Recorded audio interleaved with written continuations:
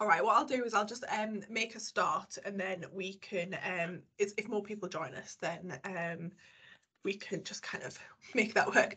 So I just want to say welcome and thank you so much for everyone to join us. Just during the session, if you can, just in terms of just turn your cameras off, and then when we get to the Q&As at the end, we'll just we can kind of have cameras on and off, and that kind of just means gives it more space in terms of kind of just seeing you guys. But thank you so much for joining us today, Terry and Justine. We're really excited to have you here, and I'm told by Terry that you're Justine going to talk us through showing race in the red card, which for me, I'm quite excited. I'm looking forward to this session. We are recording it today. Just it gives people the opportunity to watch it back as well as people who've been able to join us live.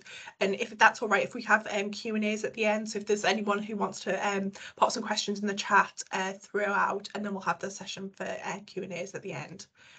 So, Terry, you said you were going to say a few words, and then I'll just put myself on mute. Thank you, Helen. So my name is Terry Johnstone. I'm a regional organiser with Unison Northern, and I've been recently transferred to working with your branch. So I'm your new full-time officer for the Unison members. So I don't know many of you yet, but hopefully I'll get to know a lot of you over the next few months. I'm also our regional anti-racism lead, and I lead on our Black members self-organised group as well.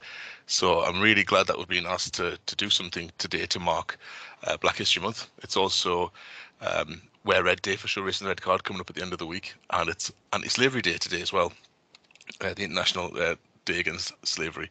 So we've got Justine King, who's an education coordinator with Show Race in the Red Card. She's going to come along and do a session on allyship and some other stuff that against fighting against discrimination in the workplace. So I'll hand over to Justine, and hopefully we'll have an exciting session at the end. There'll be time for questions. Hopefully, if people have any issues, just let us know at the end. Thank you, Justine.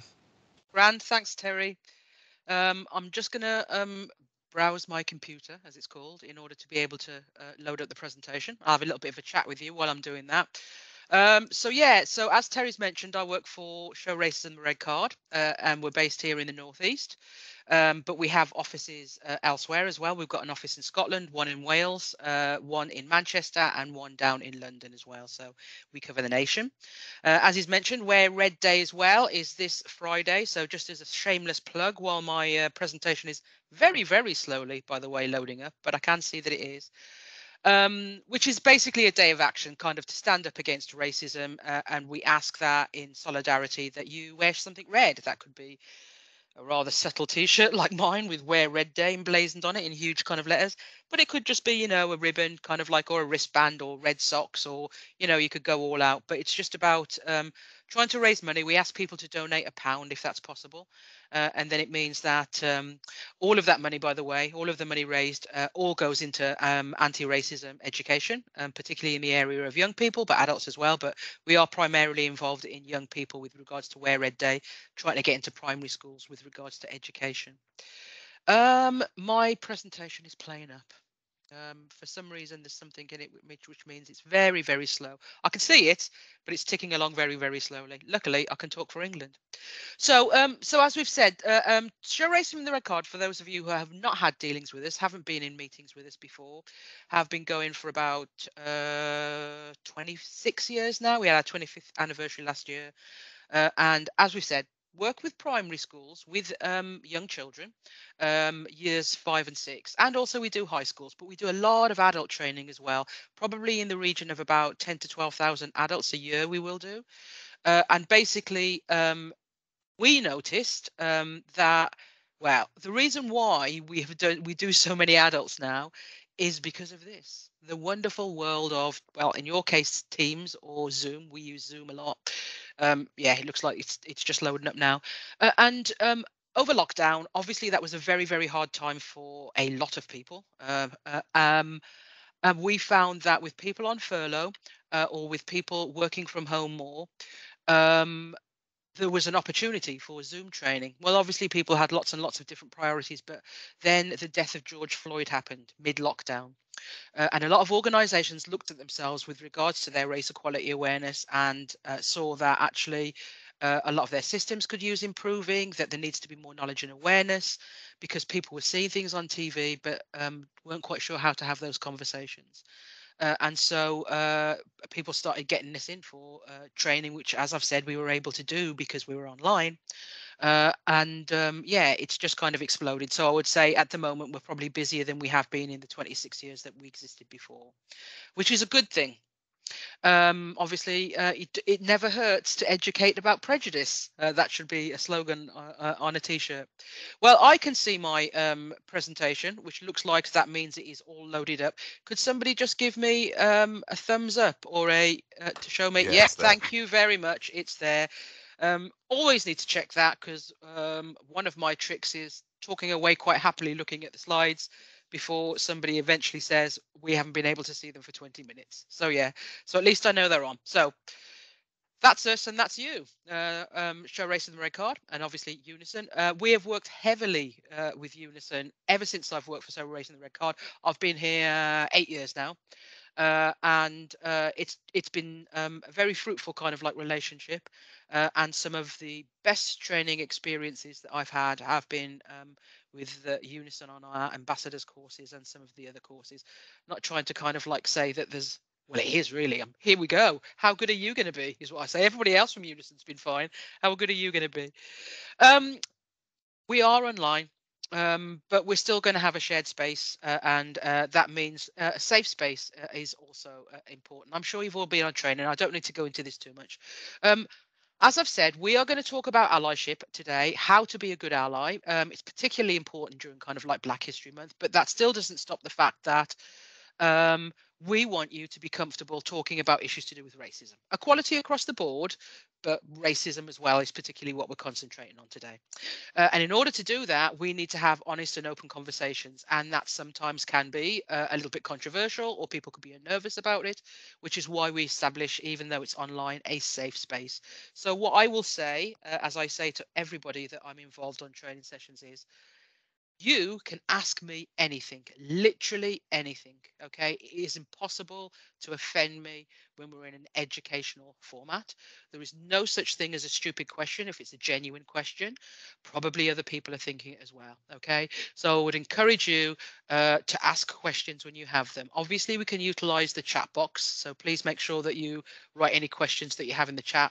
I can integrate them into the presentation if they aren't already, or feel free to ask as we go along. Just put your hands up, or as I've said, we'll allow some.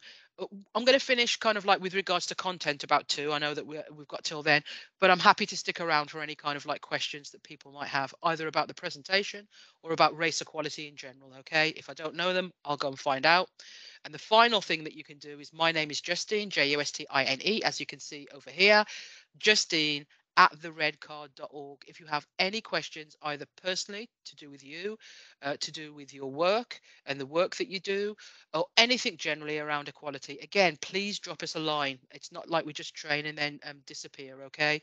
And so if you do have any questions and you do not want to ask them in front of people, because sometimes that is the case, people fear that they be judged, then please make sure that you either direct message me in the chat box. It'll be anonymous, or alternatively, stick around and have a word, or drop me a line. Okay. I want everybody to make sure that any questions they have around the area of race and ethnicity, there's an opportunity for them to be answered. Okay. But let's get on with the proper presentation. As I've said, I do not see anything particularly controversial with regards to it. We are not talking directly about issues to do with language and terminology today. So I don't really see that a language amnesty needs to be put in place, but we always do just in case. So by that, what we mean is there may be offensive kind of racist terminology kind of like used if there's an illustrative example. And just to say, it's not meant to trigger anybody or upset anybody. It is just about kind of like using those words, and then once I've used them once, I will then use a nickname or initials. Okay, but I will explain what I mean kind of like first time, but I do not foresee that happening unless there's a direct question. But please, as I've said, I know I've reiterated this, I don't know how many times, but please feel free to ask me anything. Okay, ask questions that you may have about race equality. It is the way that we move forward. You can already see I'm very informal with the way that I do things, so it's not about kind of having a worry with regards to that. Okay. There will be other activities, probably not breakout activities, because unfortunately I can't control the breakout activity with regards to this, because we're on Teams and I'm a guest. So we'll be doing things in a big room where I'll be asking somebody who may have control in order to put people in breakout activities.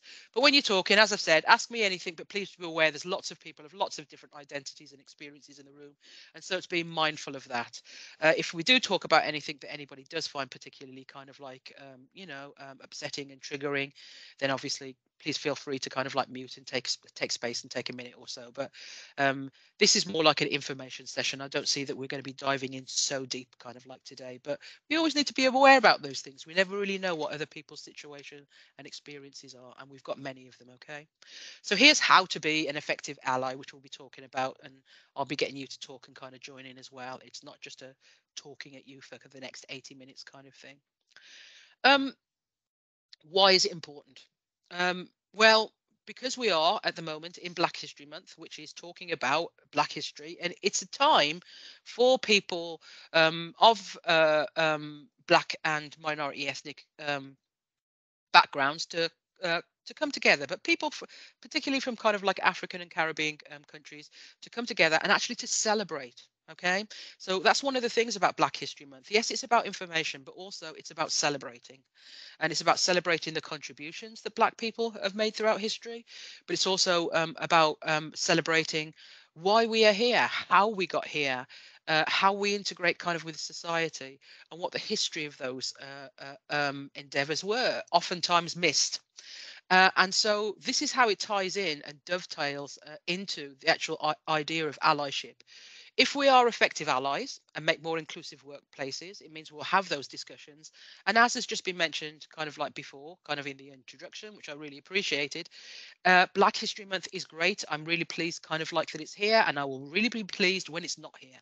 And what I mean by that is Black history doesn't just exist during the month of October. There's another 11 months, and what we want to look at is about integrating things into our workplaces, into our home and family lives, into the communities that we live kind of within. So we won't need a Black History Month, or we won't need a Pride Month, or we won't need a Disability Accessibility Month, because these things would have been integrated into our lives so much that they take place all the time.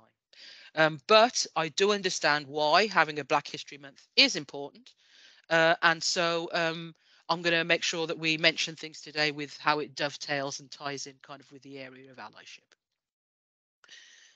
So to be an ally, one of the things that we need to look at is how we can assist other people and other groups of different identities from ourselves. Allyship itself is not an identity. It's a process, and it's a process of building relationships based on trust, accountability with marginalized individuals. And so what we'll find is I wouldn't be an ally, for instance, to a Black organization because I'm Black. However, I do involve myself in allyship with groups where I'm not a member. So, for instance, my nephew is neurodiverse, he is autistic, and I am an autism neurodiversity ally. I go along to kind of like allyship groups with him in order to help him. So it's not part of my identity, but I am helping with that in the group. And that's what allyship kind of like is about. It's about how you help other groups and other individuals, but who do not share kind of like your identity. Because as we'll talk about later, in this case, you are the person with the power. And that is how you can be a useful and an effective ally. Because allyship as well is a verb. It's a doing word, which means that you have to do something. There has to be action. Okay, it can be small. It does not have to be big. Allyship does not have to be huge, but something has to be done. You have to do something to help out an individual or help out groups when we think about being an ally. So as we've said there, ally, a verb, a doing word. I'm going to ask you some question in a second with regards to allyship. So get yourself ready either to take yourself off camera or mute if you feel comfortable talking kind of like to me and the group.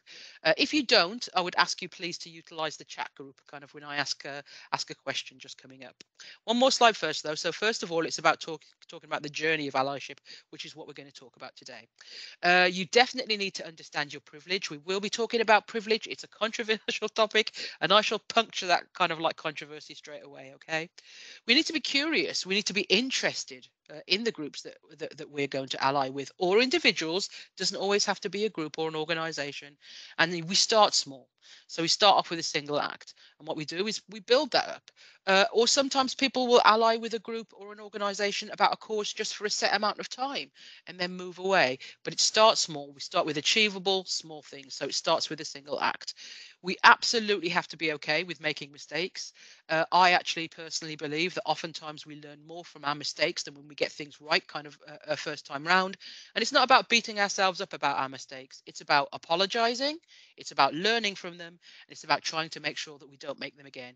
But we have to be okay with making mistakes. We will make many, particularly in the area of allyship, because we don't share those experiences. Okay, we don't have that aspect of our identity. So there may be things that we don't know. Don't worry about not knowing. Don't worry about making mistakes. It's all about a learning journey and how we can do that.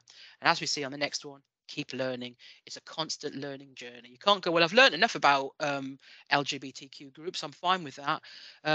We can never kind of like learn enough. So I am black myself, but I can't know all there is to know kind of like about black people, because it's extremely kind of like diverse. And so it's about a constant learning journey. But before we go any further, and I talk about some of the ways in which you can be an effective ally, I would like to know what you think some of the ways you can be an effective ally is. So again, for anybody who's comfortable, if you could just with the kind of like reactions button, kind of like pop your hand up and I'll come to you. Or alternatively, if you would just like to write in the chat box, because we'll do this in together rather than as a breakout session. As I've said, I can't break you out at the moment. So what can a person do to be an ally? So I will put the question to you before we go through some of the steps, and hopefully will you come up with some suggestions. So could you write it in the chat box, or could any to be a good ally? Just practical steps of what you go, well, if I was going to be an ally, it would be this. Okay, so we've got a question from Kirsty. So Kirsty, could you let us know what you think? Yeah, for me, being an ally is, I suppose, from our network perspective, being visible and available, but also being able to actively listen, so that as an organisation we can respond to what we're hearing and look at how we can support our staff moving forward. So for me, it's visibility, being there to show support, but also active listening. Okay, thank you very much for that, Kirsty. That will definitely come up. The idea of listening is very, very important. Actively as well, active listening. It's not just like, yeah, washing over you. That will definitely come up today in one of the ways that we can help be an ally. So thanks very much for that. Helen? So I had a few things, kind of what Kirsty covered around the learning, the supportive, the listening, but also in terms of my role, I work in the communications team. So actually making sure that, you know, in my role, kind of how I can support in terms of that representation as well, in terms of things that we do, and from kind of pictures, from staff stories, kind of, and making sure that that's always in the back of my mind as well. Yeah, thank you very much. That's also, it's going to come up in some of the things we talk about.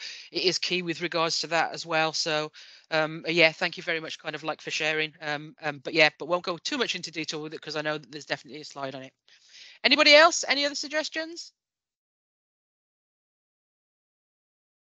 Don't you be quiet. I don't do quiet. We'll move on though. I know it's just the beginning of the session, but as I've said, please don't forget you got the meeting kind of like chat. So if any ideas kind of occur to you, just make sure you pop them in the box as well. Okay. So, okay.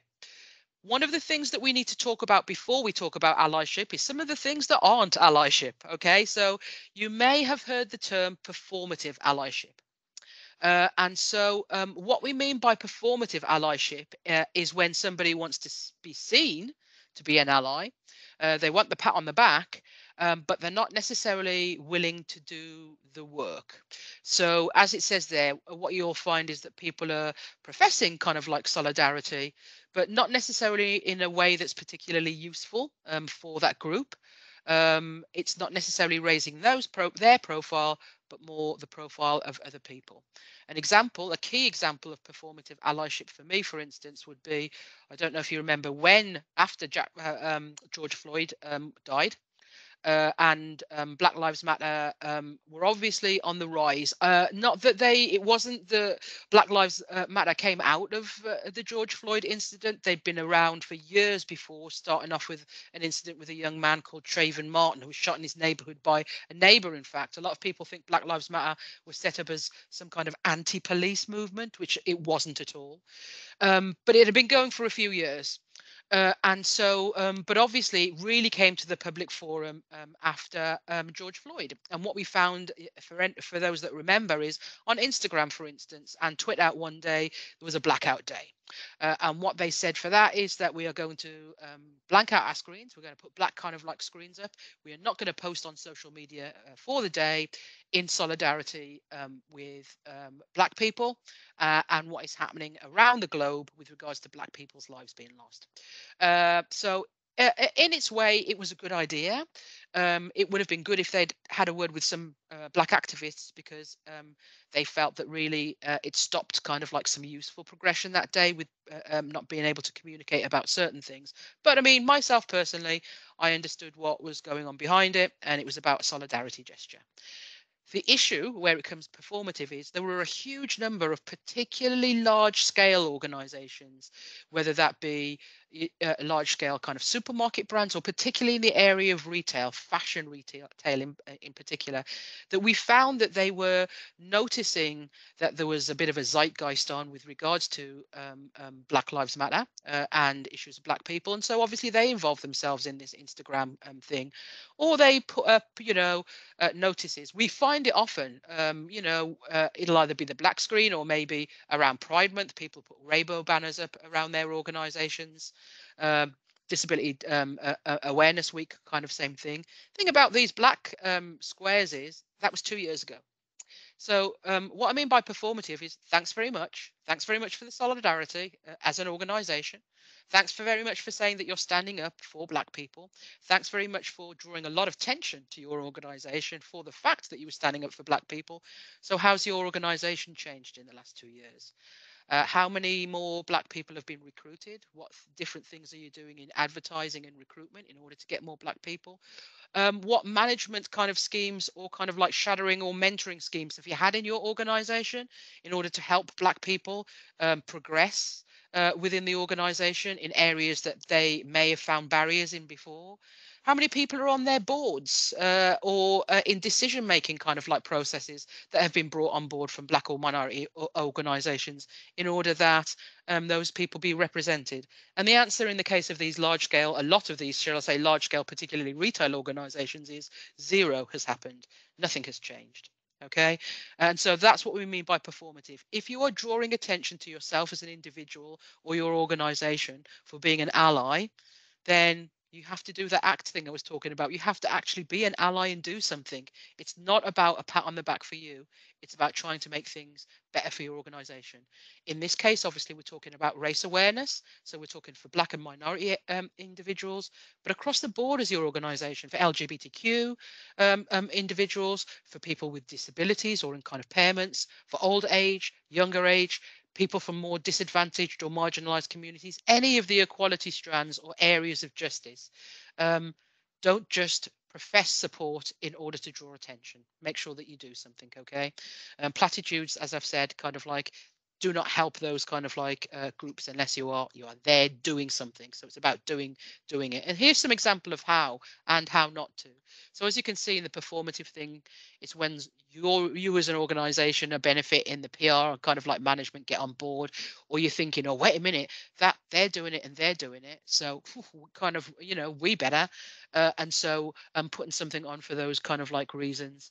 Or alternatively, what we find often we'll go to people, well, wait a minute, why aren't you doing anything about it? And then there's a knee-jerk reaction and people become on board kind of like as allies. And it looks like it's not actually from a place of genuineness. It was after people were called out about things. And then on the left, you've got things that are authentic kind of organizations and individuals where you realize it's not about you. It's how we can help other people and make their lives a little bit easier and a little bit better. So Let's talk about some of the ways in which we can do that. Okay. So one of the things that we need to be able to do as individuals before we either go out and ally or work with our own organization in order that our organization can ally with regards to other people is we have to recognize our unconscious bias. Now, unconscious bias is a controversial topic sometimes, but basically what I'm talking about is the bias that is inherent in all of us, regardless of what your identity and background is, that we all have these little biases. Okay, so unconscious bias are based by social stereotypes. It could be a geographical kind of like upbringing, the experiences that you have, your environment, all soaks in. We all individually have something called a worldview, the way that we see the world. And they're all, it's individual because obviously we've all had different experiences in life, and it's shaped by these social stereotypes, the cultural environment, and the personal experiences. So it's the people that you talk to, it's the family members that you have.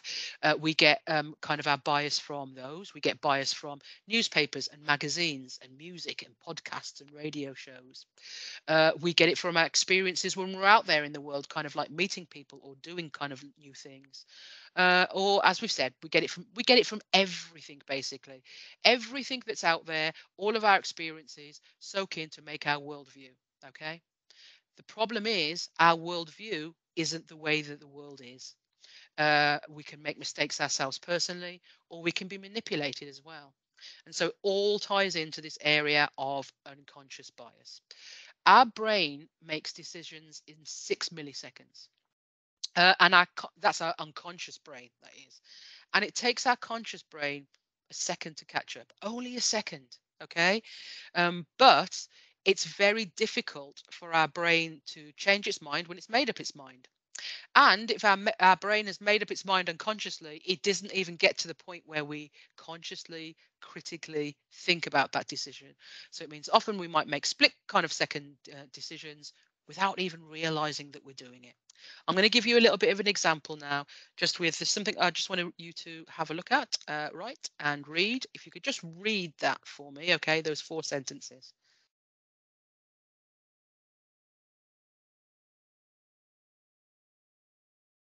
Okay, so this is an illustration. There is a medical term, but I always forget what it's called. This is an illustration of just one of the wild and wonderful ways that our brain works.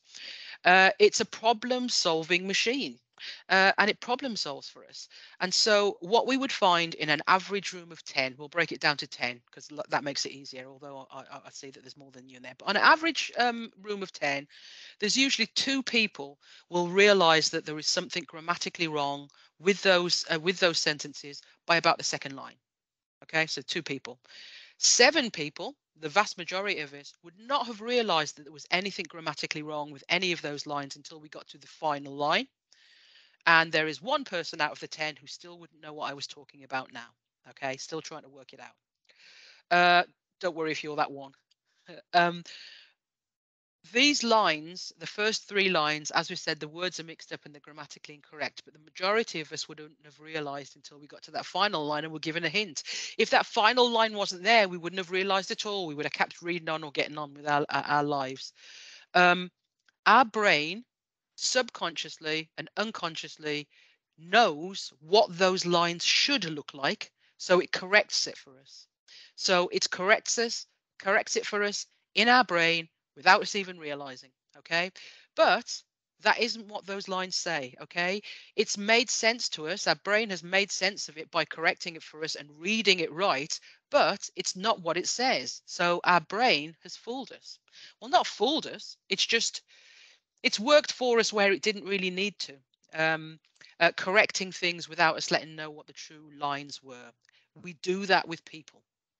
And that's one of the reasons why we need to think about the area of unconscious bias when we meet new people, because our brain will try and do the same. It'll try and say, I know somebody like that. You've met some people like that before. This is what they're like. And you may think that. And so we need to take a second, just take a beat in order to be able to take people at face value and take them as individuals rather homogenize them into a group and stereotype them, which obviously is not fair and completely not right. There are lots and lots and lots of types of unconscious bias. I'm just going to talk about 4 of them, okay? Just some quick ones here. One of them is affinity bias. So that's when we feel a connection to people who are similar to us, and it's a natural human response, okay? But it is a bias. And so to illustrate that, what I'd like you to do, I'm not going to do an exercise, you can just do it now in your heads. Don't think about your direct family members, okay? So not family members and not your partner, not whoever, who may your partner be, okay? So other than that, think of the 3 closest people to you, okay? So the 3 closest people to you. Chances are those people will have some kind of, or you feel an affinity to them because they're like you. Like attracts like. So by like you, I mean they could be the same gender as you. They may be the same skin color or religion as you. Or if they're not, they tend to have the same values or beliefs or morals than you. There's a reason why you like them, and you like them because you're sharing something. But the sharing of that thing, that affinity, means that we do tend to, as humans, feel a connection or feel more of a connection to those people who are similar to us, which obviously puts people who aren't similar to us, who may be a different skin color or religion or nationality or sexuality or ability status or age, it puts them at a bit of a disadvantage when it comes to meeting us for that first time or for us getting to know them. There's also perception bias that is basically based on social stereotypes as well. Stereotypes and assumptions about different groups. Oh, I've met a gay person, they did this, and therefore you meet another gay person and you presume they might do that.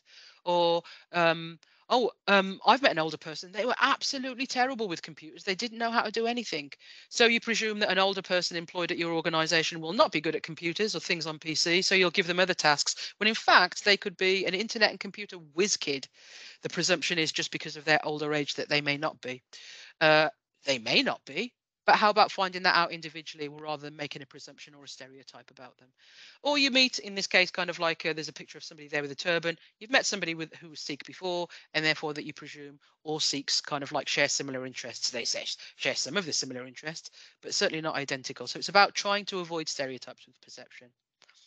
We have the halo effect. And on the other side, we have something called the horns effect.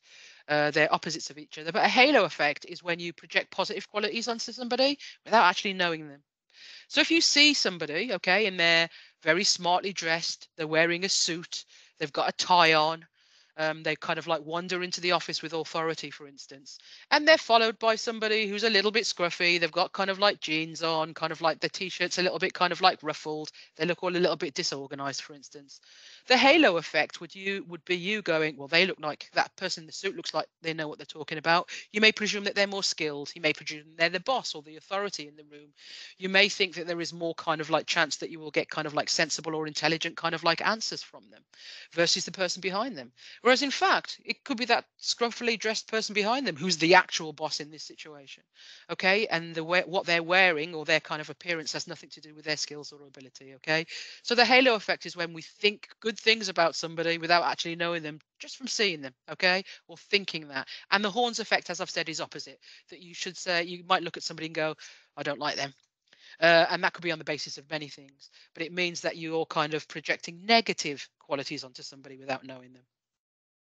And the final one I'm going to talk about here is confirmation bias. We are humans and we love to be right, and we will find any reason to be right. So if you use the previous example, that one of kind of the halo effect, if we've decided that we're going to like somebody, in order to confirm that we were right with our own opinions and ideas, we will look for all the positive things about that person to go, see? But we're ignoring maybe some of the flaws in that person's character. We're not looking at them as a balanced human being, okay? We want to confirm that we're right. So if we have a stereotype kind of like in mind about certain individuals, then we're going to look for what we can in order to be able to confirm that we are kind of right with that judgment, basically, with what we said about that person. Our brain also tends to rely on things and I'll just show you that for a second. I don't usually include this one. It's just as you've already seen the reveal, but what we tend to say to people with this is which is the darker kind of box. Is it the upper one or is it the lower one? And as you can see, as you'll probably see when you kind of have a look, that the bottom one is the lighter one of the two, the top one is the darker, except it's not. They're actually both the same color. So what we need to do about it is remember that sometimes what we see is not reality. So remember, in the area of unconscious bias, particularly in the area of media, we talk a lot about this in media, that sometimes people are trying to deliberately manipulate you, okay, which can create a kind of like a situation where you are more likely to demonize or stereotype or be biased against kind of like certain individuals. So what we're asking, and one of the ways to unpick, don't go, if you've seen training where it says how to remove unconscious bias, don't waste your money. You can't remove unconscious bias. That's the point. It's unconscious, but you can minimize it. And the way you minimize it is, remember, I say that it's 6 millisecond decision from your unconscious brain, and it only takes your brain a second to catch up. Give your brain time to catch up, okay? Think critically about it. So think critically about the information that we see and hear about certain groups, and also kind of like allow your brain time to catch up and think about that situation before you meet a new person, before you go into a new experience, before you read a new newspaper story, whatever. Think critically about it. Find out the information to see whether the information that is being fed to you is correct, because a lot of times it isn't correct, in order to be able to create that us and them bias, such as all immigrants are coming to this country to steal jobs and take our benefits, which is patently untrue. And so it's about thinking critically about those kind of like information. Also, kind of just that statement itself, which I hear all the time, is, what is it? Are they immigrants stealing jobs or taking benefits? They can't do both, but you seem to think that they're doing both all the time for everybody.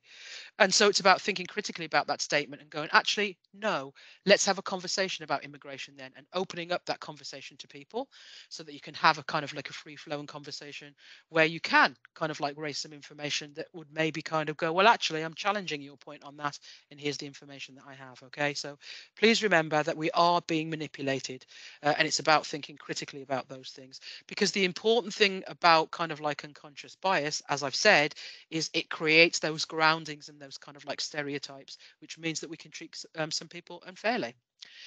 If you dismantle that, or do your best to dismantle and minimize it as much as possible, as I've said, we can't kind of remove it. It's also about thinking about, well, okay, if I'm thinking about this thing from as near an unbiased kind of like situation as I can, and I want to help this group out because I realize that people have been biased and stereotyped towards them, and they are being treated unfairly, how can I do it in the most useful way?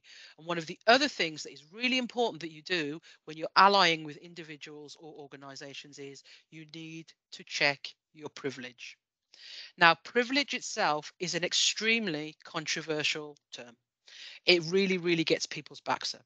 So, for instance, if I'm going to go and do work with young people, young adults, for instance, in some disadvantaged area here in the Northeast, often occurs, and we've been said, right, you need to talk about white privilege because we need to talk about these things with young people.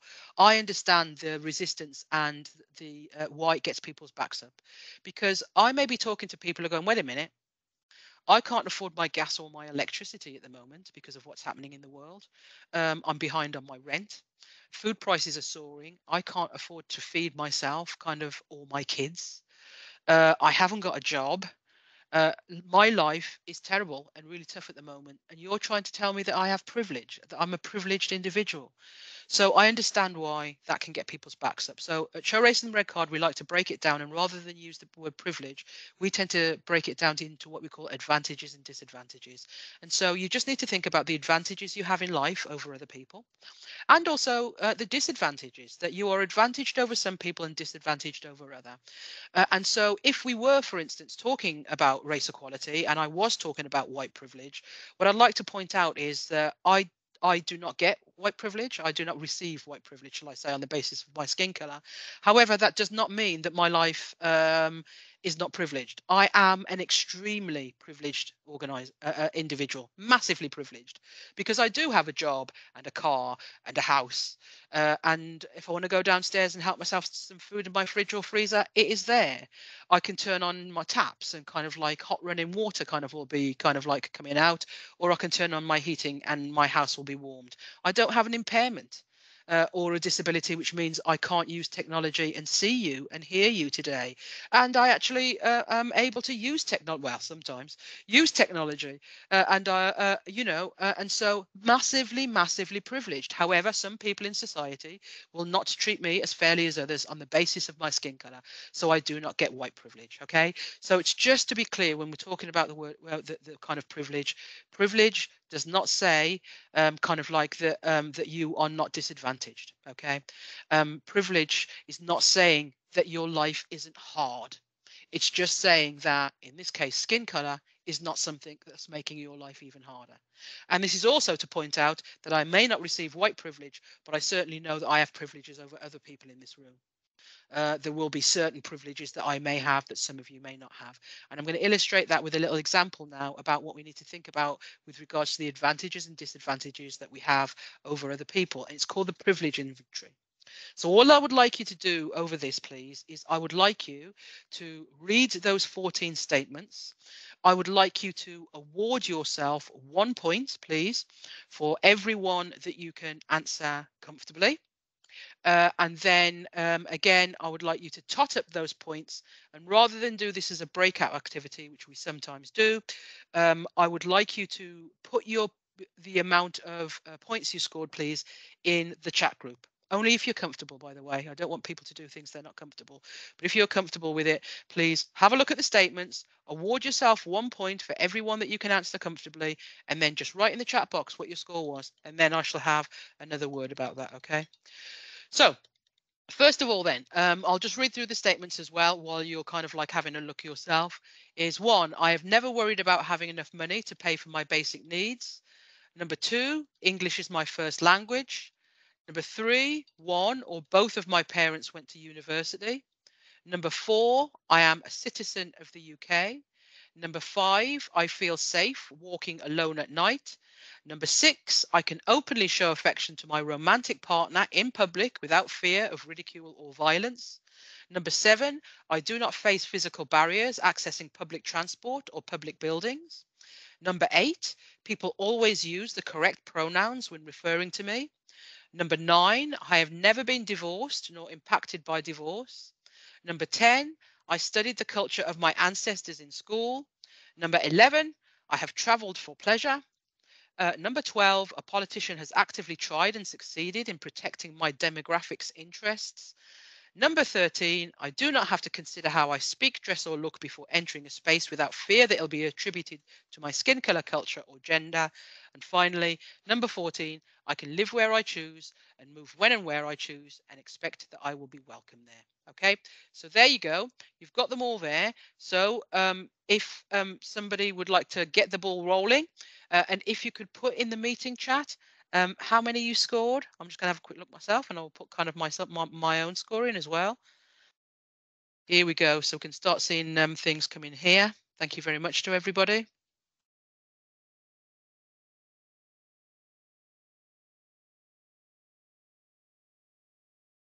Okay. So if you can continue doing that, there's a few more people on the call. So again, only if you're comfortable, but if you could put your score in there. And what you will find is, well, I'll tell you what I originally did. When I originally did this inventory for the first time and put it in this kind of way, it was because I was doing a conference and there was about 120 people on the call. So I did it as a poll. And so the idea was I got people to kind of tot up their scores, and then I just put a poll and said, look, if you score between 1 and 3, tick here, you know, between 4 and 5 here. And then I went all the way up to 13 and 14 and got people to tick there. So I knew when I did it that there wouldn't be anybody really who scored between 1 and 3, and probably maybe not anybody who scored kind of 13 or 14. But I was looking at where it might be in the middle and the differences between there. Instantly, in the same organisation from those 120 people, there were a ton of people who scored between 1 and 3, and a lot of people who score between 13 and 14 in the same organization. You're about kind of like average, kind of like here of what we would kind of expect with when we often do these, sometime somewhere in the median basically. But it's still, there's somebody there who scored 6 and there's somebody who scored 10. So and I have been in sessions where people have scored as high as 14. So it means that if we're talking about kind of the person who scored 6 there, we're still talking about there's 4 or 5 things on that list that that person couldn't score versus other people on the list. And also, as I've said, compared to 14, that's half, okay, less than half. So there's less of half than things. In a balanced and fair, kind of like an even world, we should have the majority of people being able to answer the majority of those questions, but we don't. Okay, and the reason we don't is we all have different experiences, as we've said, and some of us have more advantages than others. Now, if I was to put another 14 questions up, another 14 statements rather, could be completely different ones, we would all score probably slightly different ones, but still we would find the same people because of certain aspects of their identity and their experiences kind of like in life would be scoring lower. And we tend to find that people from marginalized communities, people who may be LGBTQ or may have a disability, or in this case, maybe Black or from a minority ethnic group, will score lower consistently, regardless of the privilege questions that we put up, just because of aspects of their identity. So one of the things that we're saying is when you are going to go and ally with individuals or kind of like groups, kind of like help people out, we need to acknowledge that, okay? We need to acknowledge that some of us have advantages over other people. They're not necessarily always along those equality lines, as we will call them. Sometimes they're just along genuine fairness, as you can see there on the wheel of power or privilege. And what you find is this closer to the center that you are, the more power that you hold within society. And the further on out, kind of like on the wheel, the more marginalized you are. And as I've said, it could be around other things other than the equality strands. It could be about your education. It could be kind of like about your kind of your body size, where you live. Languages that you speak, obviously that does tie into equality when it ties into nationality. But as you can see where you are, and what you'll find is maybe in some areas you may be nearer towards the circle and in other ones you may be further on out. However, if we are going to do things where we ally with individuals and groups, we need to make sure that we are acknowledging that we have additional power, additional privilege, additional advantage over them. The fact that you are allying them and they're a marginalized group and you don't share that identity shows that that's where your power is. And by the way, it's not a bad thing. People often talk about the privileges that we have in life as a bad thing. They're not bad at all. In fact, they can be extremely advantageous. They can be great things. What's bad is not acknowledging that you have it. Not acknowledging that you do have kind of like power and privilege over other people, and not using it to help other people. So as it says there, it's not a bad thing at all. It's just bad if you deny it or don't use it to advocate for others. And that's the thing about allyship. You are using the advantage that you have in order to help out other people. And in some ways, some of the ways that you're helping out those other people are ways in which they could not do themselves. And it's rebalancing and making a fairer society. I will give you an example, and I'm not saying that you have to do this because it's kind of large scale. But as an individual, way back in history, as Terry mentioned, with regards to slavery, we are celebrating, well, not celebrating, marking, not celebrating. We are marking a day today with regards to the enslavement of people and slavery. Slavery wouldn't have ended just because Black people wanted it. Okay, Black people may have revolted against it. They may have had rebellions and kind of riots. They may have run away, for instance.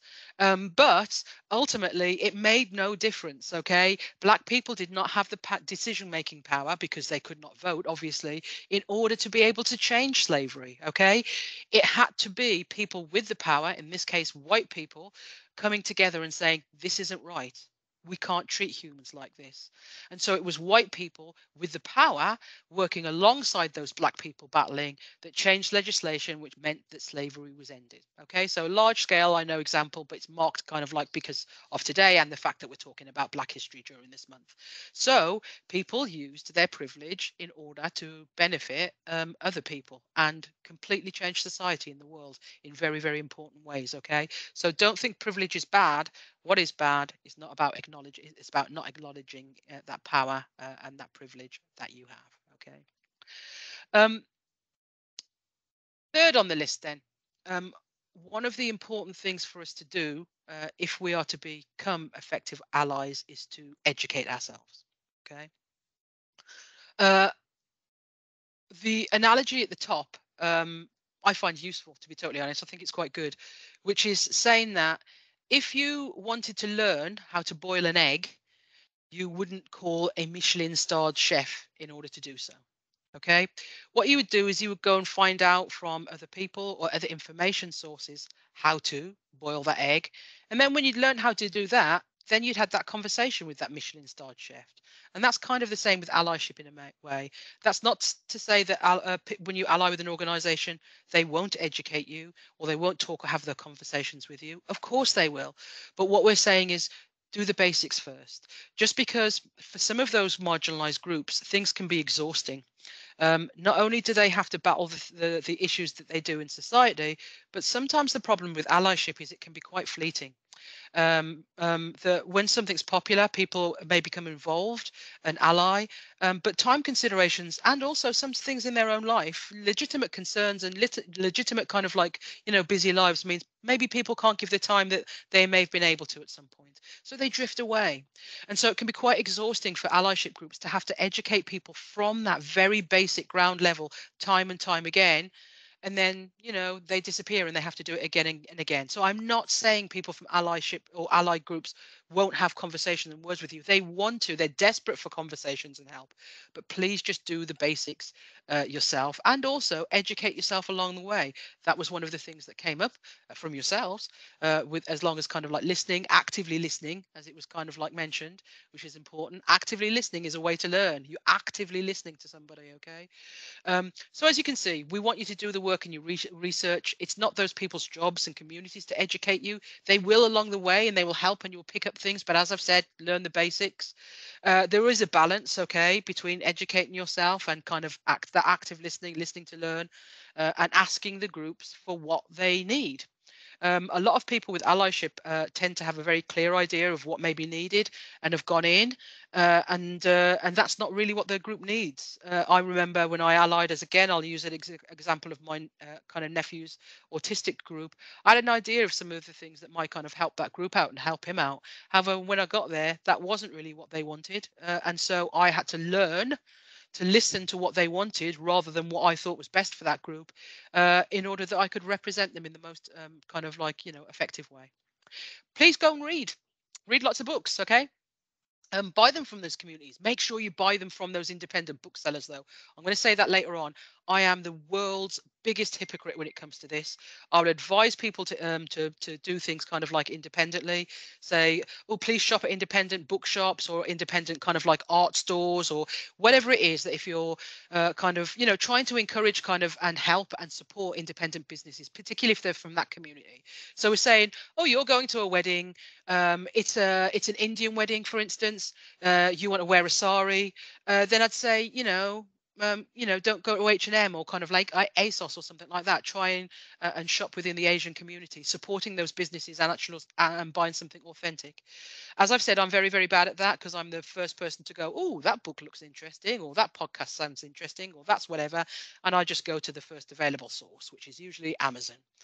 Because I know I'll get it the next day with Amazon Prime, which is great. But you know what? It's more important to support marginalized communities than add to the billions kind of like Jeff Bezos has got. So I'm really trying actively to say, right, I'm going to shop independently as much as I can. And that includes just when I go to the corner shop rather than supermarkets as well, trying to support independent businesses, particularly after they've come out of lockdown. It's so difficult for them.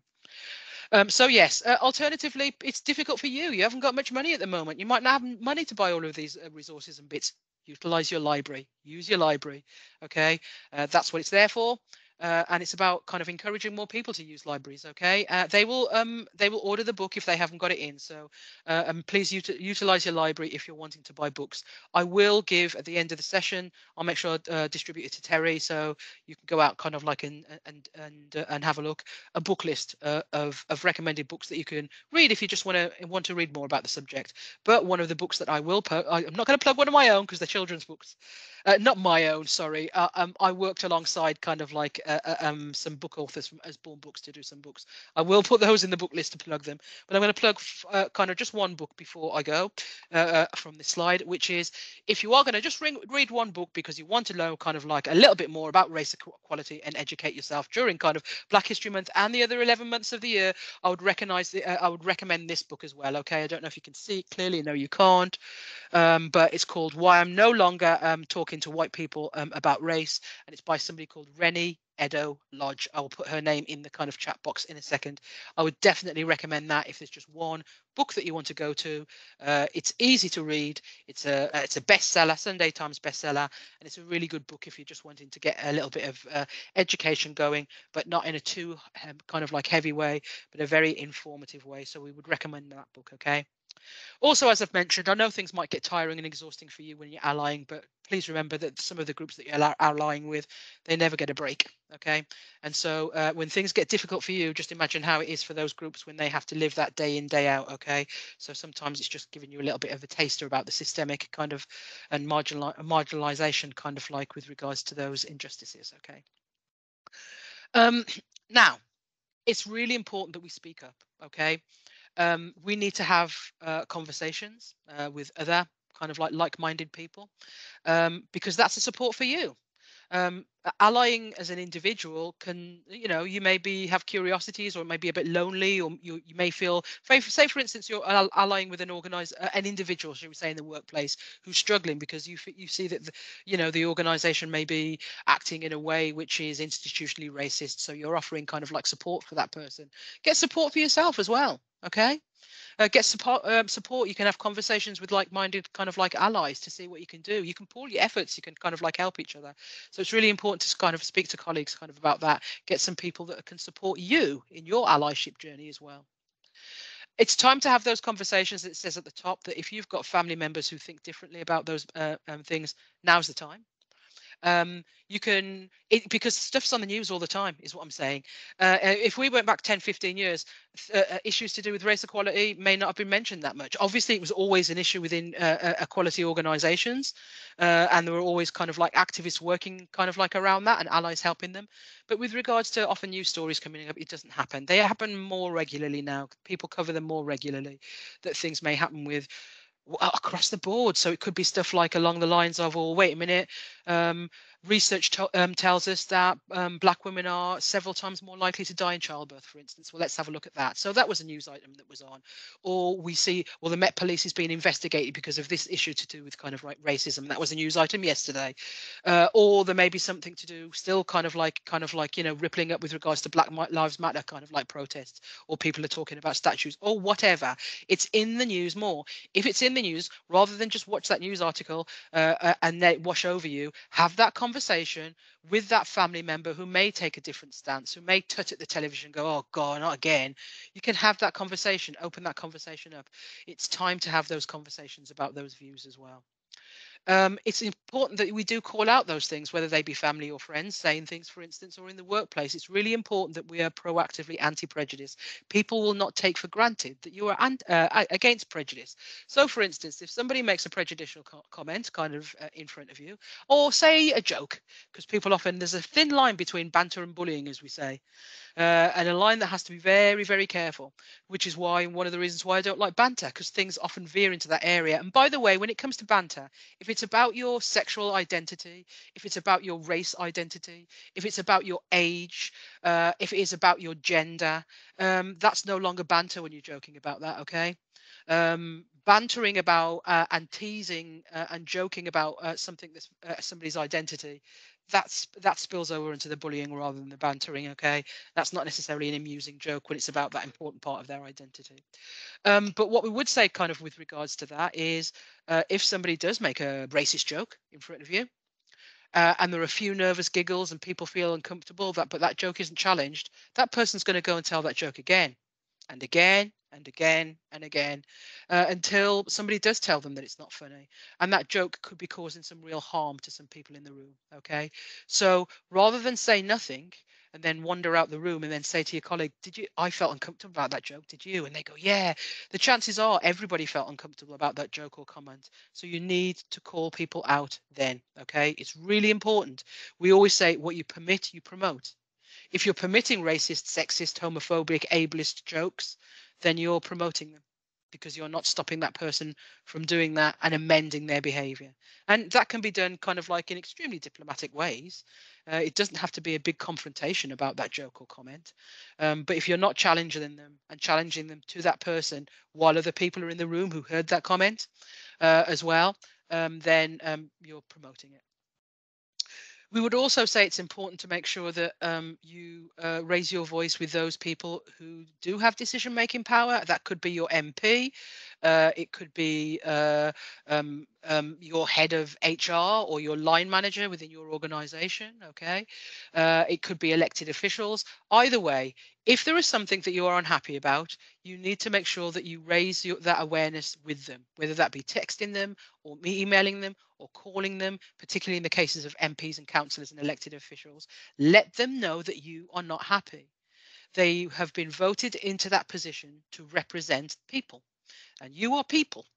And so if you are not happy, which is what is happening to you or to other people, then it's important that their awareness is raised with regards to that. Okay, so make sure that you involve important decision makers. And finally, please vote. Please always vote.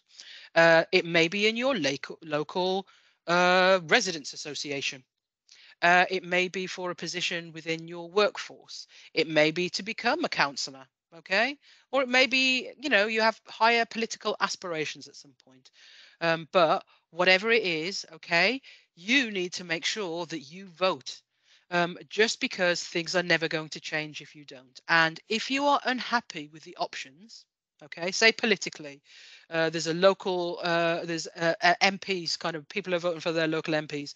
If you are not happy with any of the options that are there, go along anyway, score your paper. Let them know that you're not happy with the options, because if lots of scored papers come in, they know that people are engaged, because sometimes excuses are used saying, oh, people just don't care, they're disenfranchised, they really don't care. People do care, but they just don't like the options that they're given. So go for the other option if you are not happy. If you do not think you're going to be represented by anybody else, score your paper, let them know that you're dissatisfied, because then they'll go, there's a gap here. These people aren't happy with what we're offering politically. Let's have a look to see if we can fill that gap. And so maybe those people will start introducing some things that you are more interested in. Okay, so please do always make sure you vote, no matter how big or small. Okay. I understand, however, that speaking up can sometimes be a difficult task. It's not necessarily easy. There are barriers that kind of like stop us from speaking up. And so again, for a little bit of a mini exercise, again, you can either utilize the chat box, or you can bravely take yourself off kind of like mute again. I'd just like to know, with regards to you, what you think about these. When did you speak up and when didn't you? You can think of a specific example. I'm not asking you to share that specific example kind of like with me or in the chat box. You can if you're comfortable, though. Oftentimes kind of like experience, it would be useful. It would be useful, okay? But think of a time when you did speak up, that you were confident enough to speak up against something that you weren't happy about. It doesn't have to be a racist, a sexist, homophobic incident or whatever. Just when you've spoken up against something that you thought was wrong. It could just be a decision that was made at work, or it could be even, wait a minute, I'm going to say that I don't want that for dinner, okay? When did you speak up and when didn't you? Think of some instances like that.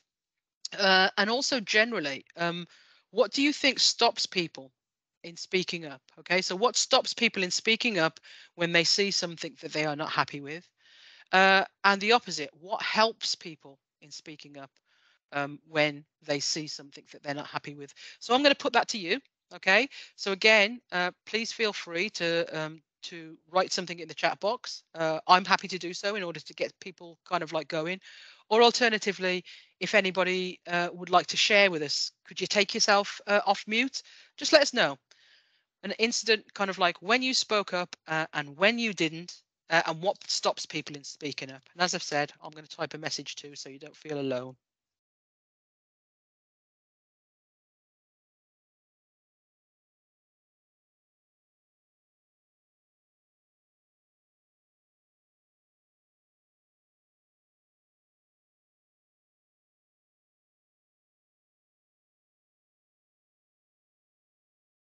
hope you're all busy typing away. Or at least giving me some examples. Or you can, oh, there you go. You see, Kirsty, sorry, I didn't see your hand up there. Would you like to tell us kind of in person? You were typing away there. That's I'm okay. typing away. No, I was just going to talk about what potentially stops people speaking up. Yeah, please do. And I think it's often people don't want to be seen as challenging, or don't want to get into a confrontation, to use that phrase, I suppose. So I think some people are scared to actually call people out when they've said something inappropriate, or for example, if a patient isn't very kind to a member of staff, for example, they don't necessarily then challenge the patient even. So I think sometimes it's just about they don't want to be seen as being confrontational, or they don't want to get into that debate. So I think there's some people are scared sometimes. Yeah, I completely agree with that. Thanks very much for kind of like sharing that. Sometimes people they're very scared about making these comments because, they're worried about it escalating into a confrontation, and a confrontation that nobody needs. Kind of ties into what Helen said with her example, which was that it was with family in-law and you don't want to rock the boat. That happens often. It's one of those situations where oftentimes you'll go, oh God, you know what? I can't have an argument about gay people with Uncle Albert over the Sunday dinner table again. It's going to get nasty. We're going to start shouting, and it's going to ruin everybody's day. So rather than challenge the comment, we just go, you know what? I'll just leave it, you know. So I understand that sometimes, particularly with family members, it can be very, very difficult to speak up, because we don't want to, as Helen said, rock the boat, or as you've mentioned, kind of escalate it into any kind of confrontation. Rather, I'm just reading some comments there. Yeah, so one of the things there is that Suzanne's talked about something that has helped kind of like in kind of like speaking up and represent people. And so what she's saying, she's often spoken up for people on their behalf who may have complex needs, as you can see, and support and challenge the stereotypes people have made from them. So it's about confidence as well, that if you've got the confidence to speak up, it really helps you. And in that case, I'm presuming Suzanne, because of her background, felt that she was knowledgeable about the situation, and she was in an area of expertise. She was saying, I'm going to call you an expert there, Suzanne, that she was in an area of expertise where she could kind of like help people with regards to that. Thumbs up indeed. Hello indeed. Yeah, like kind of an expert there. Yeah. Chantal said embarrassment or fear of confrontation or a lack of confidence. Most definitely. Oftentimes it might be, again, we've talked about the confidence. It's about getting the confidence up. I gave the example of myself with regards to that. It was a few years ago and I've learned from that. But yeah, it was about confidence. I didn't, comments were made to me that were racist in nature. And at that particular point, I was a student, she was a lecturer, and I didn't feel confident in challenging her in that point. I do feel happy that I did challenge her at a later stage and referred back to those comments, and she apologized that she hadn't necessarily meant them in a racist way. Not meaning them in the racist way does not mean they are not racist, but she apologized and admitted that it was due to kind of like stereotypes, and that she had not had very much contact with black people, and that she may have kind of like handled the situation wrong. So the situation was solved, but as I've said, at the time I did not have the confidence to talk about kind of like that, which was a lack of confidence, which is also what Chantal's talking about. Or embarrassment, a fear of confrontation. You know, you think it may escalate and somebody might challenge you, and it could be embarrassing for you, you know. Anita's talked about didn't speaking up in her new job. Yeah, that's often to do with confidence as well, isn't it, Anita? It's just about the fact that it's new, and as a new person, it's intimidating anyway. Do you get what I mean? But until you get used to the systems and where people are, it may be a kind of like a case of, oh, you know what, I'm not quite sure how this is going to land with these people, or just again, it's a confidence thing. So it's a kind of like a lack there. Yeah, one of the important things that Suzanne's also pointed out is that people should be encouraged to speak up when they feel that, and so they feel that they're not alone and they'll be supported. And I think that's really important. We mentioned it before on one of the slides to do with allyship, about making sure that you get close, kind of like, kind of similar-minded kind of like people around you for a support network for you as well. But also that's the case in speaking up.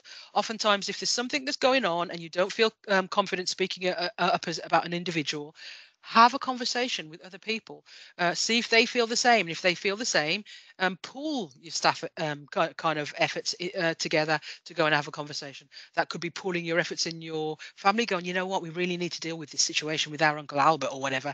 Let's all have a word. And it's about how you can also always do that in a non-confrontational way, so Uncle Albert doesn't become defensive. Or it's, we've noticed this on the staff team and it's continually happening and I'm really not happy about it. I've had another word with 3 staff members and they feel the same. So as 4 staff members, you can go to your kind of like superior and line manager and go, look, we're not happy about this, and you're not alone. Okay, so that's another way that you can speak up effectively. So thanks for that suggestion there, Suzanne, with regards to encouragement. It's very true. Let's see. Typically for a white person, get challenged. Yeah, you know what, Ebony? I actually know another white Ebony. Okay, and so now I know 2 Ebonies. Yes, and she's found that as well, and it's really annoying for her and really annoying for me that sometimes that she has to justify her name. It is a name, it is part of our identity, it's who she is, and just saying that, you know, you shouldn't have the word Ebony if you are white it is just a name. So Ebony does mean black, but does that mean people with the surname Black have to change their surname as well? Or that black people with the surname kind of like White need to do that? So we always say Ebony and Ivory. If I was to meet a black person who was called Ivory, I do not think that I would necessarily kind of challenge her on that. And I don't think other people would as well. They wouldn't necessarily feel as a comfortable challenge on that. But yeah, you know what? You're saying the right thing, Ebony. It's your name. It's the name that you were given. But I understand how it can sometimes be difficult to kind of challenge people if they're saying, well, why are you called Ebony? But I think you've done it there. As you said, it's your name, you know. And so, yeah, so you've, and it's a lovely name as well, by the way. So you should feel kind of like confident and being proud about that name and kind of like standing up for it. All of the examples that you gave here, or the examples that we just discussed, do tend to fall within 3 categories. There are more, but they do tend to fall within these: power, relationships, and knowledge. All of the examples that you have given kind of like here fall into those categories. And whether you, in each of those categories, it depends on how you feel about it or how you hold it in that situation as to whether you're confident in speaking up or not. So we've talked about power already. I felt powerless in certain situations and didn't challenge, but there's been other situations in the meet and chat where people felt that they were in positions of power and have used that power, hopefully positively, in order to kind of like influence the discussion. But when speaking up, yeah. So for instance, if somebody makes a challenging racist remark and you're not happy about it, if that person works alongside you in their office and they're of a similar kind of like role to you, or they're subordinate to you, you're certainly more likely to challenge that person than if it was your CEO who wandered into the room and made that comment, okay, because of the power hierarchy. And so we do find we're more in a position of power, then we tend to speak up. Less power, we're less likely to.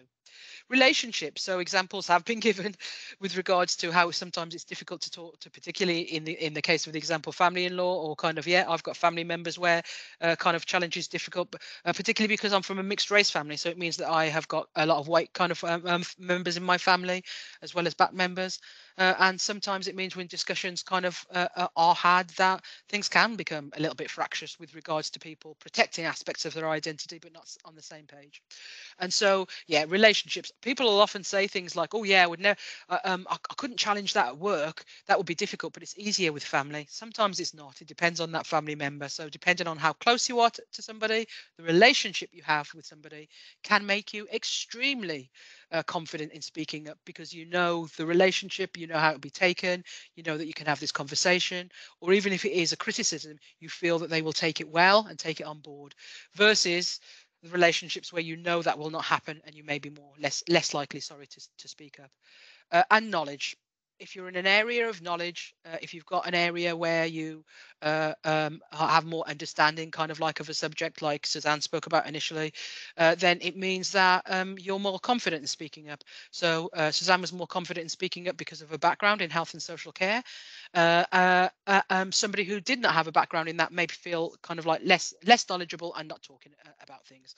So for instance, with regards to me, if somebody wants to talk to me about anti-racism, or if they want to talk to me about, okay, if they want to talk to me about Prince and the Revolution, 1983 to 1986, 4 landmark albums, you can talk about anything you want with me. Challenge me about anything. I'm in an area of knowledge with those Prince albums, and so feel extremely confident in speaking up and challenging you were you to argue about a guitar solo, for instance. Very, very confident. However, as has just been mentioned, if there was somebody with complex mental health needs and issues, the fact that I sit in kind of once every couple of weeks to my nephew's neurodiverse meetings still does not give me enough knowledge and awareness about that to be able to speak up. So I'm not in a position of knowledge such as you would be. And so I'm less likely to speak up and challenge when somebody says something. Okay. So they tend to fall within these boxes, but I would always, always, always encourage people to speak up when you see inequity and unfairness if you feel comfortable. Because remember as well, we want to encourage people to have the confidence to speak up, but we never force people kind of like to speak or say that you should kind of, oh, you should have done this then. You don't know what the situation kind of may have been to with them. And as has already been pointed out, sometimes people want to avoid a situation escalating, and your mental and physical health is paramount in all situations. So it's only about speaking up when you feel comfortable to do so. Okay. Although we've said to speak up, it's really important that we speak up for marginalized groups, but not over. Okay, we need to make sure that we center the conversation around those groups rather than make it about themselves or yourself rather. That often happens with groups. People, right-meaning people, by the way, this is not a deliberate kind of like thing. Right-meaning people come in and try and help groups, but sometimes it's about I think this and I think that rather than what the group kind of like needs. Okay. It's a good idea to check in on your Black or gay or disabled friends and families and comments and seeing what you can do to support them, particularly when there's been incidents. So if there's been a terrorist attack, it's a good idea to check in on your mates. So for instance, when there are attacks or kind of like that you see that there may be kind of like members of certain communities who've been kind of like shot or killed, kind of like or injured. Or you see injustice, kind of like some big scale thing on the TV that everybody will be seeing and go, ooh, and you might want to contact them and see what they can do to support them. I will give you an example with regards to that. It's not exactly the same situation, but when the war in Ukraine started happening, we started seeing kind of like a lot of bombings and a lot of people in very difficult circumstances because of the war. We as an organization and also me as an individual reached out to somebody who works regularly with us, who was a young boy during the Bosnian War. And has come, you may, if you've been on our training, have seen him. He's a wonderful individual. But I recognized that some of this might be difficult for him, and it was indeed extremely, extremely triggering for him. And obviously seeing that stuff, he went through a very, very, and still is going through a very, very tough time because of thinking about what happened to him. So it's about calling those individuals that you know, just to see if they need support, just checking in, saying, hi, how are you doing, you know? Because some of these things and incidents can be very triggering for individuals. And it's also, as I've said about the making mistakes, it's the same thing. You cannot know everything. You are not expected to know everything, okay? So don't worry, kind of like if mistakes are made, you just learn about them along the way. And so another analogy, I always, as you have already gathered from the fact that I mentioned Prince and the Revolution, I am a huge music fan. You can't see behind me, but it's absolutely packed full of CDs and kind of and vinyl. And so I like to use the analogy of a band when we think about allyship. So you as an ally, you are not the lead singer of the band, okay? You're not the bass player or the guitar. You're not even the drummer. And no offense if there's any drummers around there. I know you provide the rhythm that drives the songs. You are no member of the band as an ally. You are a member of the crew. Okay, so your job is to get the band out on the road, getting them playing their songs, making people happy listening to them. Okay, so as an ally, your job is to help the group get their voice heard. It's not about you making it about you and your voice. You're allowing them to do so. And as I've said, sometimes that might not be something that you would necessarily do. So we have to learn as advocates to sometimes take a step back. Yes, make sure that you make those suggestions for helping those people in those groups, but ultimately the decision with how to progress lies with them, even if you think that it might not be the best thing. Okay.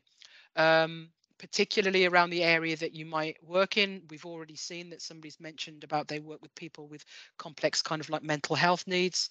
And sometimes when we are working with people with mental health needs, as advocates, it's really great because we can get those voices heard in a way that maybe they are not able, they may not be listened to, they may not be comfortable or confident, or they may not have the physical ability to be able to do that. So it's about raising those people's voices, but raising their voices, not what we think is kind of like right. Again, I know I keep mentioning examples, but I just think they're useful for people so you can see what I'm talking about. When I first joined the autism group for my nephew and I went in, I noticed that the allies, myself included, were talking a lot. And the autistic young people, it was for a group 25 and under, they weren't talking very much. We were talking over them, coming up with these great plans of what them to do, but they weren't really talking about what they wanted to do. And I thought that was an issue. And so I spoke with another person who was allying, and what we decided to do was change the group. And they were, oh, well, change how it worked. From now on, the hour that's allotted for kind of like the group, the first half hour, the autistic young people speak together. They get a chance to chat about what they'd like to do, kind of like within the group and outside the group as well. And then for the second half hour, they're there with a facilitator. So there's somebody there, but the facilitator remains silent. Okay. And so they can just have a little bit of a chat about what they want. And then the second half hour, we come in and have a big chat about how their lives are going, what they'd like to talk about and what they'd like to do, how we can assist them in doing that after they've had time to speak with amongst themselves about what they would like to do. And occasionally the things that they would like to do, I know for a fact that us and the allies could do it much quicker and much more effectively by using the channels and the routes that we know. However, that is not what the group wanted. They wanted to do it in a different way, and we have to respect their beliefs and go along that way. Okay, it's about empowering them to do it, not just taking the reins and doing it ourselves to make kind of like things easier. Okay, so it's important that we speak up on behalf of those groups. Please do not speak over those groups. Okay. Another one, and I've briefly touched on it before, please make sure that you raise up the voices of those from marginalised groups. And one of the things that you can do is support businesses and create opportunities to people from marginalised communities. So as I've said, shopping those independent kind of like bookshops, well, not just bookshops, shopping those independent shops from marginalised communities whenever possible, or buying things from your business. If you've got big business things, I'll tell you a simple thing that we kind of do kind of fairly regularly, and it's really kind of effective. There is a group that we know who have, again, got complex kind of like mental health kind of issues. And one of those things that they do kind of like as part of their kind of rehabilitation, and also some of the work kind of like that they do to upskill them, is they run kind of like catering. So, they make kind of like sandwiches and buffets and things for people. So when we are having a meeting and we know that we're buying sandwiches in, we buy it from them. It's as simple as that. Delicious food, by the way, and very well prepared.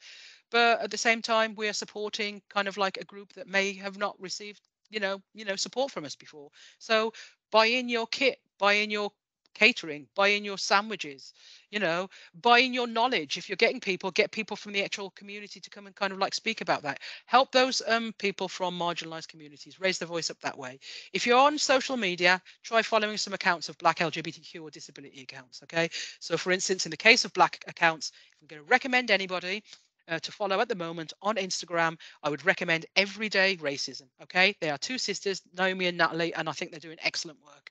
They haven't been going long. They set themselves up just during the during lockdown. And we're not affiliated in them any way. I'm not giving this kind of like as a recommendation because we're affiliated, other than the fact I think they're doing good work. We even got them on one of our podcasts to talk about their work. And so Everyday Racism, it's called. So I check it out on Instagram. Lots of memes, lots of information, lots of political information. It's a way to keep current. There are lots and lots of other accounts as well, the Black Curriculum, and loads of different things that you could follow. And again, those recommendations will be in the list that we can send you afterwards. But just as an aside, there's one of them, Everyday Racism.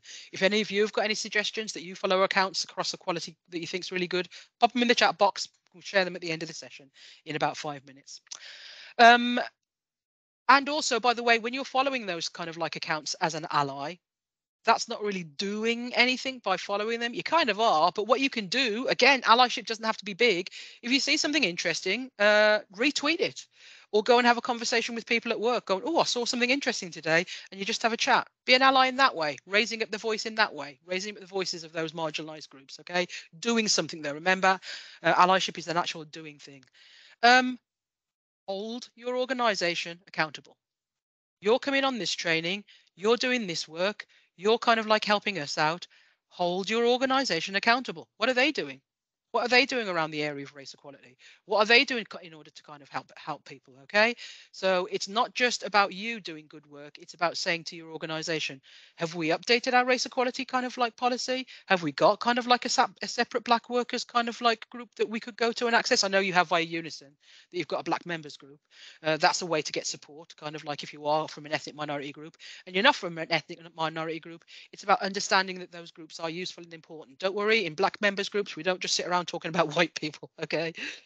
Which is sometimes the fear that, oh, disability groups complain about kind of like able-bodied people, and the LGBTQ just sit around kind of like talking about straight people. No, we've got better things to do. There's action to do, okay? So it's about kind of like supporting kind of like those member groups and what they can feed into the organization. But hold your organization accountable. See what they're doing. Helen, I can see that you've got a hand up there. Yeah, it's just I'm really enjoying this session. It's just to let you know it's scheduled to finish at 2 o'clock. It will finish at 2 o'clock. Don't worry, I've only got one slide left. I was just yeah, just checking. Yeah, just checking. No, that's it. Do not worry, it will finish at 4 o'clock. If you see the little list there on your left, there's only one space left, so there's only room for one more suggestion. Okay, so yes, so as I've said, please don't forget as well, when the media focus kind of like drops, it happens time and time and time again, and it's something that we need to make sure that kind of like we combat. Okay, so the Black Lives Matter kind of like thing, I'm talking about the social movement, not the political movement. There is kind of like a difference between the two. That wave of protests that we saw and the wave of support, I just thought, well, I've seen it before, here it is, and now it's going to disappear, and we'll not get any more from it. But you know, that wave has continued. To my surprise, it's 2 years down the line and we're still, via the media and via people, kind of like talking about issues to do with race equality. That's good. But with some other groups and with black groups, with this one, it will die down. The media focus drops. And when the media focus drops, people's interest drops and people's interest in allying drops. So we're saying, to be an ally, just don't stop when the media focus drops. Still raise those issues, kind of like, you know, if it's an issue kind of here or elsewhere, make sure people know about it, okay? And then the final thing on my list is act. You have to act. You have to do something. I'm not going to talk about voting and harp on about that again. You can see it there, kind of like it's just kind of like encouraging. Remember, you're not voting for you, you're voting for other people. And when people say, I can't do anything as an individual, it's to let you know that you can, however big or small. Okay, yes, Chantal, I'll make sure that I include the PowerPoint slides for this as well. The example there's little Greta Thunberg. Greta Thunberg was just a schoolgirl, 13, 14 years old, wasn't happy about the climate, went out with a sign. One girl with a sign, and look at where she is now. Okay, she's not responsible for us talking about climate change, but she's one of the people responsible for us talking about the climate change agenda. She's certainly one of the reasons that so many young people kind of got involved. Okay, so it was one lone voice. Now, I'm not saying that you're going to go ahead and become kind of like a Greta Thunberg. Of course you're not. But to quote kind of like Alice Walker, we say that activism, okay, is your rent for living on the planet. And so allyship is a way to be an activist, just helping people out. However, as I've said in the list, kind of like big or small, and because instrumental change will not happen, okay, if we do not, I'm going to skip those slides because they weren't for this one anyway. Instrumental change does not happen without allyship, okay? Allyship is key in having any lasting change in society, because marginalized groups don't have the influence, power, or access to decision making, okay, in order to be able to impact that change. All of these changes, like women's suffrage, wouldn't happen without male allies. Marriage equality wouldn't have happened without straight allies. Apartheid wouldn't have ended. Civil rights, kind of like in America, kind of like would not have gained, and kind of Jim Crow laws would not have ended. And slavery, kind of like on today of all days, would not have ended if it wasn't for allies with the advantage, with the privilege, with the power, kind of like helping people out. Okay, so summing up, what we'd say is, there you go. Check your bias, check your privilege, educate yourself. Please listen more than you talk. Raise up your voice. Make sure when you're raising up your voice, you're raising up the voices of the marginalized groups, okay, not just yourself, and act. Boom, bang on time, bang on time. as I've said, I know you say that the session finishes at kind of a 2. I don't know if that means that VUMF kind of like we get cut off. But as I've said, if people have got any questions, they can write to me. They can ask me in the chat box, answer now, or you can just stick around and ask me if you haven't got anywhere to shoot off to. Lovely. Thank you so much, Justine. That was absolutely, I love that. It was great in terms of, I just found it really informative, and I think you've got a few hands up going there as well. It's just been really good. I don't know, obviously I know it was originally scheduled for 2 o'clock to finish at 2, but I don't know if anyone's got any questions, and I don't know if anyone wants to put anything in the chat box. Kirsty? Mine's not a question, it was just to say thank you. I really enjoyed that. I could listen to you all afternoon.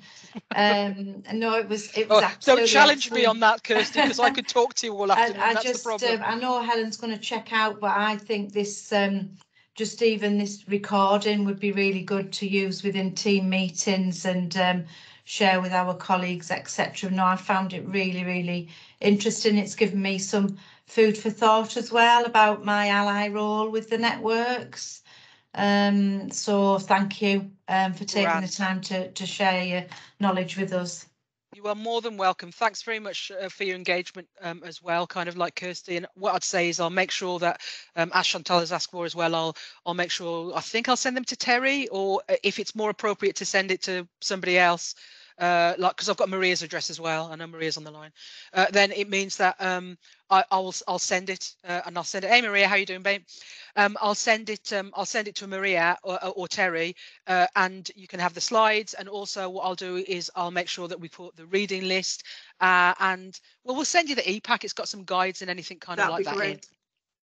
Also, if any of your individual kind of, your other organisations or anything to do with your unison work, you want us to come along, then Terry's the guy to have a word with, and he's got a direct line to us, and so we can get involved via Terry if there's something that you want to do that is via your union and your unison stuff. Yeah, absolutely. I was going to suggest that if I'd like to think that this could lead on to further programs and sessions, because I know that we've got the ambassador program that's really been a massive success over the last few years, and we've had discussions with Maria as well about how we can get the trust to engage. I'd be really happy to get that up and running if we could. So if anyone wants any more information on that, please just get in touch. Yeah. So say we've got the sessions and we can talk if you want us in, basically. So it's just, go via the conduit of Mr. Johnston there, and then it means that we can get anything rolling that you need to do. Yeah, I don't think so. I'm calling no yellow hands and nothing in the chat, so we've got no questions. But yeah, I just want to say a huge thank you, and we will be. I'm thinking everyone is comfortable, obviously, sharing this presentation in terms of, because we were looking to, for all these sessions, we are looking to we've recorded them. We are looking to share them. Just so that people have got these are kind of, if they they did want to have watch it, and just giving that people that ability just to watch back. Yeah, absolutely no problem. I mean, the whole idea kind of these kind of sessions when they're recorded, or any work that we do with you, it's why we give you the slides. We just want it disseminated as far as possible. We're not precious. The idea, as far as we're concerned, is as long as people are going out there and talking about it, kind of like, in an informative way. I honestly don't care who does it, as long as it's good. I don't care who does the work about racism, as long as it's good. And so it's not all about us. So yeah, please feel free to kind of like circulate it any way that you want. Brilliant. All right. Well, I just want to say thank you everyone for attending as well today, and I will draw today's session to a close. So thank you so much. You are welcome. Thank you very much, and thanks for having me today. Thank you. Thank you. Thanks, Bye. Bye. Bye. Thanks, Terry. Bye. See you, Maria. Bye, Justine.